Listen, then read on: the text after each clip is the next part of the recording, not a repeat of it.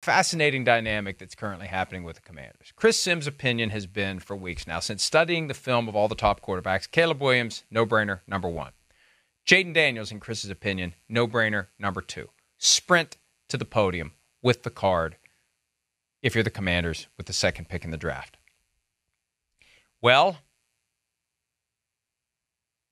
it's not clear what they're going to do. And I'm developing a sense as I talk to people who are in a position to have reason to know what's going to happen. Right? As Bill Belichick said earlier this week on McAfee's show, the teams aren't really talking this time of year, but there are some people involved in the broader process. The agents need to be able to set the expectations of their clients. That's the most important thing you can do as an agent when the draft approaches. You need to give your client the high and the low. And you better be right on the low. Because if they go lower than the low, you're fired. Or at a minimum, you got a lot of work to do to get yourself back in the good graces of this premier client that you think is going to be a generator of fees for you for the next 10 years. So they get the information, and then the challenge is talking to the right ones. And after 23 years, I know who to trust, I know who not to trust. So I started working the phones after what's happened this week with the Commanders. And just to summarize, and we'll talk more about this later, we'll get their response later. We're going to give them equal time. But where it got weird was when they brought in 4 top prospects on the same day. Jayden Daniels, Drake May, J.J. McCarthy, Michael Penix Jr., all on the same day. Sims and I reacted to that without really talking about it in advance. We were both just like on the show, like, this is kind of weird. And I get it that, well, you bring in a bunch of, and we'll hear their explanation later, but the Belichick explanation from McAfee show was, well, we did this all the time. I don't think you do it with quarterback prospects, top of the draft, when this is your most important decision as an organization to make since they traded up to get Robert Griffin. And before that, it was the ill-fated Heath Schuler experiment in 1994. This is a critical pick. And I think it's imperative to bring these guys in one at a time, know everything you can about them, get them all in with you. And that's where this has kind of gone off the rails for the Commanders. Because I'm hearing belief that maybe Jayden Daniels isn't all that interested now in going to the Commanders. I don't know if he was before, but this has kind of brought it to a head.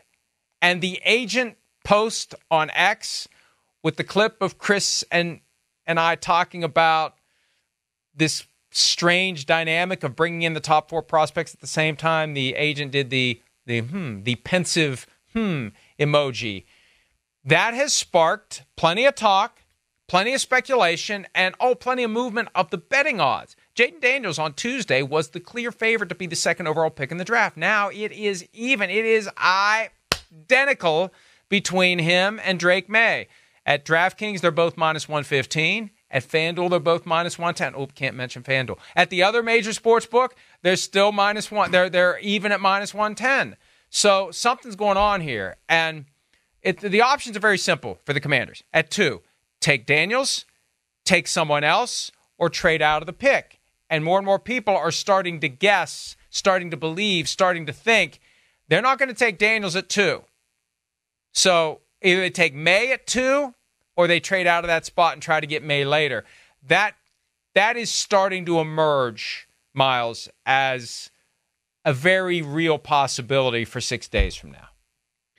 Well, that would certainly be interesting. I mean, especially when Peters is saying, yeah, no, we're good at 2, and you'd think that if a team needs a quarterback and they are in position to have their pick of whoever they want aside from Caleb Williams, then you're inclined, let's say, to stay there and get your quarterback and don't bleep around with it, because you don't know what's going to happen if you trade down, whether it's 1 spot or 2 spots or maybe more spots than that, because there is so much more uncertainty there, right? I mean, if you trade out and then somebody picks the quarterback that you actually wanted, then you're kind of up a creek without a paddle. And like, what exactly are you doing there? But, that's the interesting thing about this. I just, if I'm the Commanders, I would do what Adam Peters said he's going to do, not be inclined to trade out of number 2 overall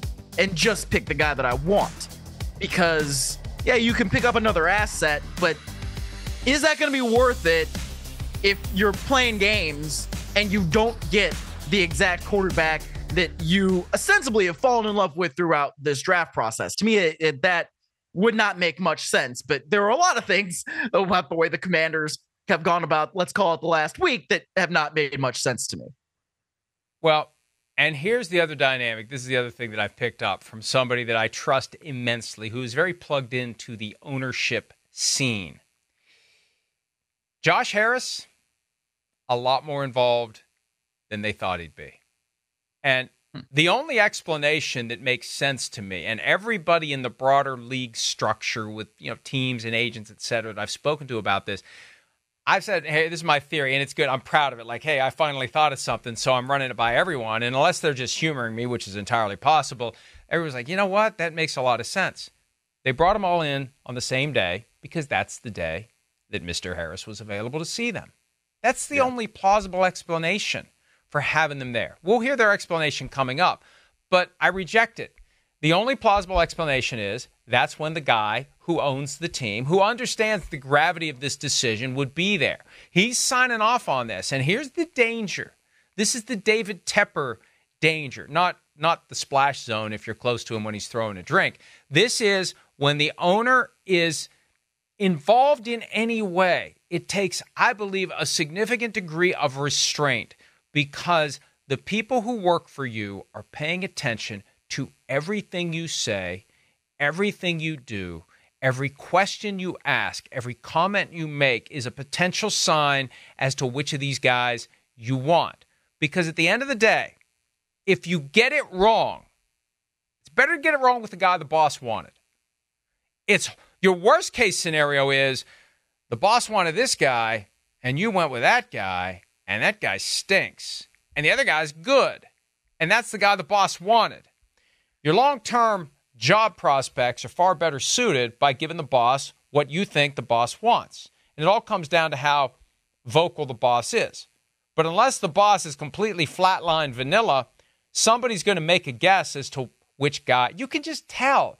When you've got 4 different people that you're considering for a job and you're meeting with them, you're having dinner with them, a human being cannot hide his or her preferences or not from among these people. It's going to come out at some point. Something is going to be said at some point that reveals which one the person who owns the business likes. And so, will that be the justification to move away from Jayden Daniels toward a Drake May? Or will they try to do the thing where they trade down and still get their guy? I don't think Josh Harris is going to want to play that game. I think Josh Harris is going to want somebody. There's a chance it's not going to be Jayden Daniels, and they're just going to take that, and they're not going to get cute. They're not going to get smart. They're not going to outsmart themselves and end up not getting the guy they want or the guy the boss wants. Yes, exactly. I mean, it's the, won't someone rid me of this meddlesome priest thing come to life? And you don't even have to be that, passive aggressive about it. I mean, it's especially if you're in a group setting. I mean, there's body language, Mr. Body Language expert. There's who is the boss interacting with the most? Who does he gravitate toward? Who does he have the biggest smile on his face when he's talking to? I mean, there are absolute tells that you can use in order to discern who it is that your boss likes in that kind of setting.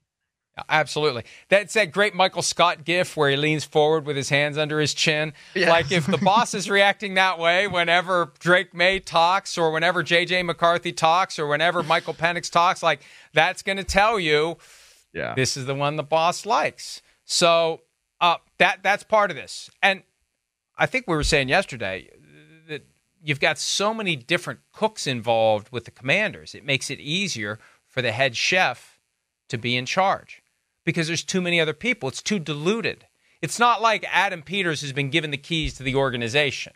You've got Bob Myers involved. You've got Magic Johnson who's got a seat at the table and he's involved and he's got something to say. And you've got, your other executives who are there and you've got just a lot of people involved in this process. And I think that puts greater emphasis on ownership. Something else I heard yesterday. And I struggle with this because there is a disconnect between what you will write as a report and what you'll say in a setting like this as just kind of, hey, this is something to maybe keep an eye on. And maybe I'll write something about it. And I'm going to couch this as keep an eye on.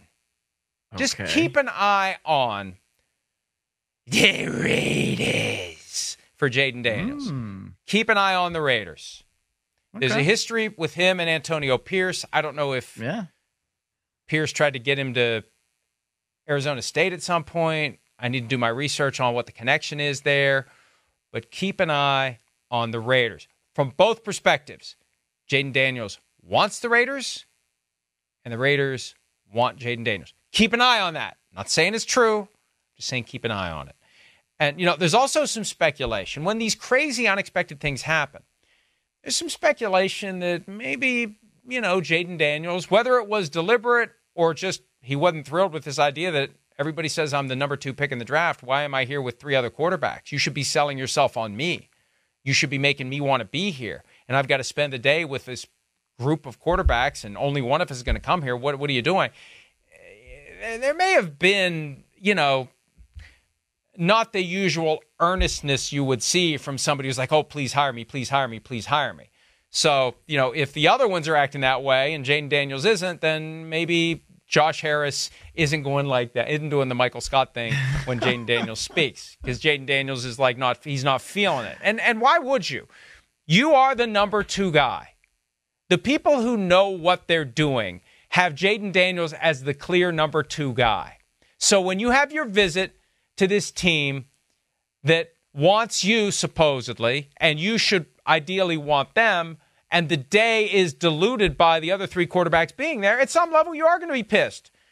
And when your agent posts that emoji of the guy thinking about something in response to the clip of Chris and me talking about how it doesn't make any sense that they did this, there's red flags there.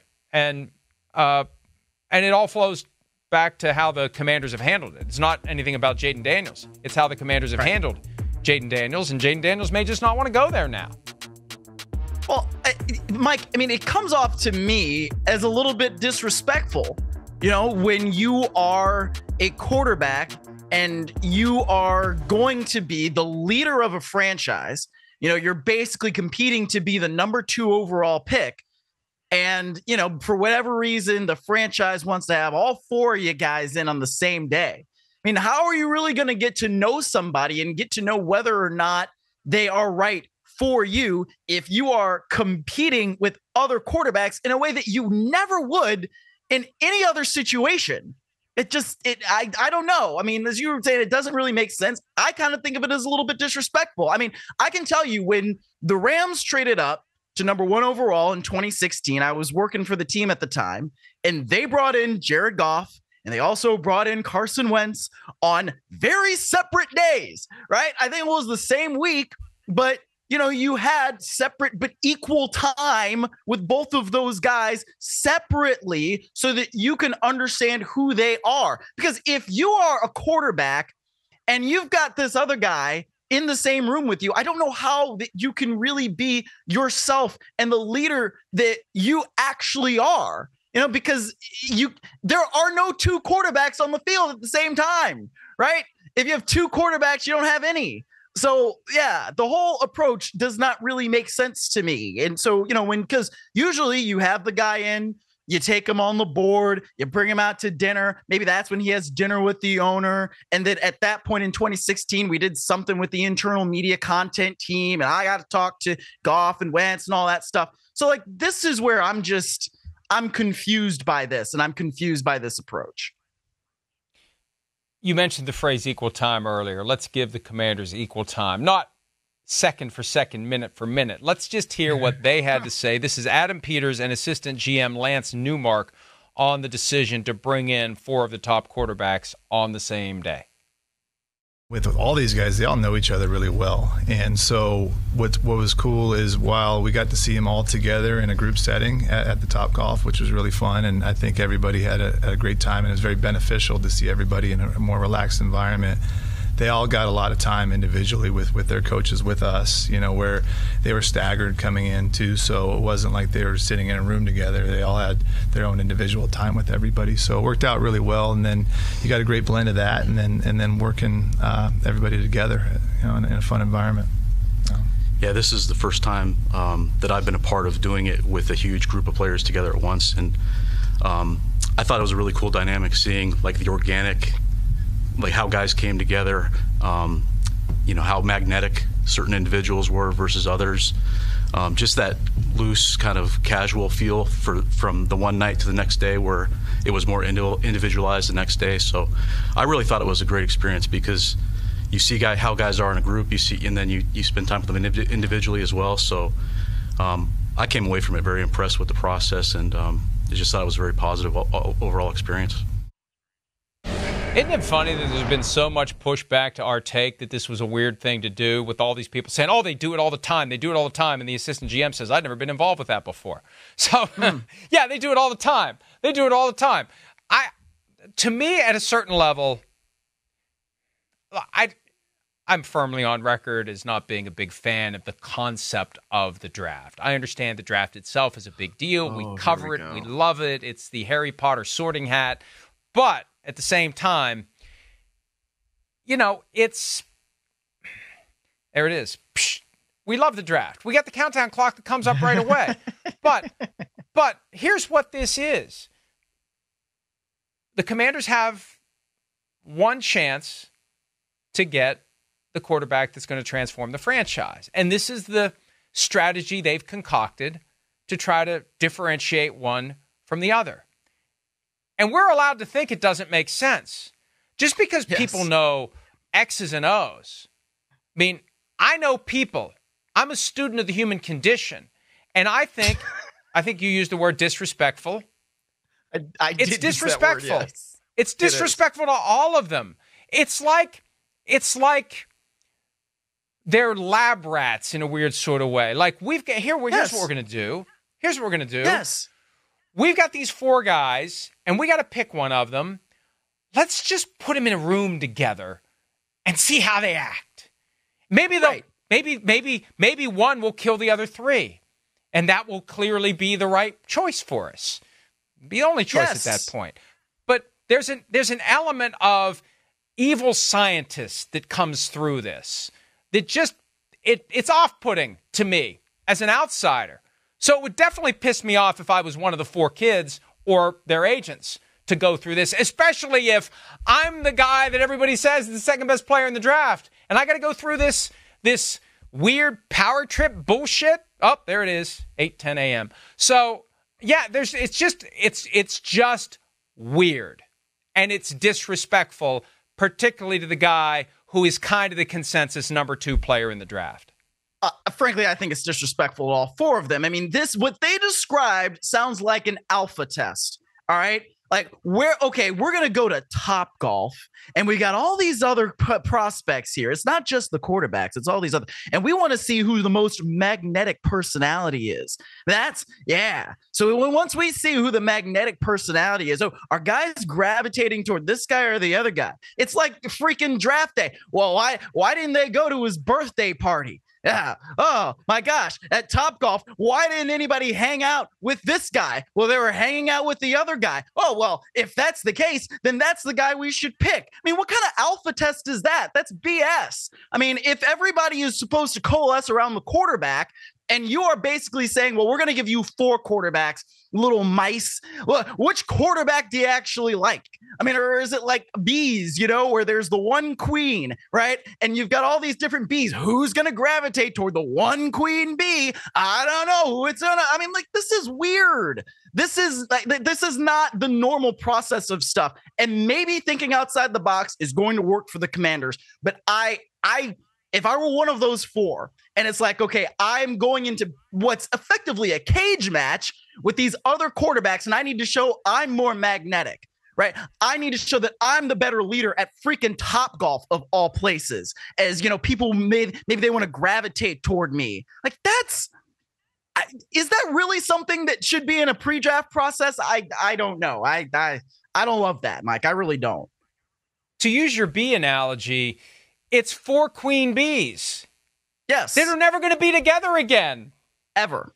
They're never going to be in the same, unless they're on the same Pro Bowl roster, or right. We get to a point where, one fails and he's the backup to one of the other ones. That's possible as well, and that's probably happened. I mean, Baker Mayfield and Sam Darnold were together in Carolina after they were, maybe put through those same paces somewhere.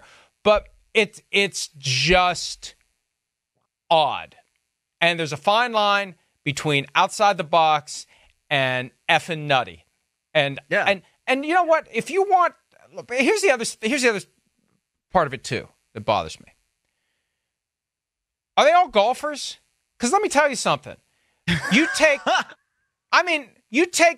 someone to Topgolf that's never golfed. Here's a club. Go have fun. You introduce an entirely new level of stress into the event. Yes. It's not relaxed at that point. Hey, you're up. Not. Hey, Michael, you're up. Let's see what you can do. Oh, they don't have left-handed clubs. Make do with the right-handed clubs. Go. And, so you're under scrutiny. I don't know. Maybe they intended that. Maybe they picked Topgolf because, we'll see how they do when it's their chance to step right up, even if they've never golfed before. And maybe they determined in advance they all did. I don't know. But it's just, if you want to, I'm a firm believer that the best way to get an insight into someone's true character, especially at that age, there's 2 ways to do it. Number one, from the person, the low-level grunt that picks him up at the airport and takes him to the facility. How did the player interact? Because no one that age understands that anything you say to the person who drives you to the facility can and will be used against you as part of the effort to decide, are you a good person? Are you a bad person? Are you nice? Are you an asshole? Whatever. Sorry. The other thing, too, is you take him to dinner. Watching how someone deals with that basic social setting of we're going to eat and there's a waiter or a waitress and there's different people that come to the table. How do they interact with those people? How do they treat everyone they come in contact with? I think, to me, that's far more revealing than creating this bizarre, power-driven laboratory experiment where we're going to see how the 4 alphas interact with each other. I don't know. Oh, and the Commanders fans are going to be like, you're just looking for a reason to hate the Commanders. No, I see something weird, and I'm going to say it's weird. Yeah. One of my favorite sayings is sometimes things are outside the box because that's where they're supposed to be. This, to me, seems like one of these things that's outside the box, and it should stay the hell there. What's in the box? What's in the box? I don't know. Mike, right. Maybe it'll work. I don't know. But like this, I don't think I would have dealt with this very well if I were one of those 4 quarterbacks. We got to take a break. But the biggest concern I would have, if I'm a Commanders fan, is that Josh Harris is going to find a way to put his thumb on the scale, and whether he does it intentionally or not. And will Adam Peters have strength of his convictions to go with the guy that he believes will be most likely the franchise quarterback they desperately need, or will he try to placate Josh Harris? And, what kind of a bet are you willing to make with your future? That's what it comes down to. Am I willing to make the bet that I'm going to pick the right guy? And Josh Harris is going to say to me, hey, boy, I'm glad you didn't listen to me. Or am I going to be the guy who takes the even safer course potentially and give the guy to the boss that the boss wants? And then if it's wrong, hey, boss, that's who you wanted. Hi, it's Mike Florio. Thanks for watching PFT on YouTube. Hit subscribe for the latest news and analysis from Pro Football Talk.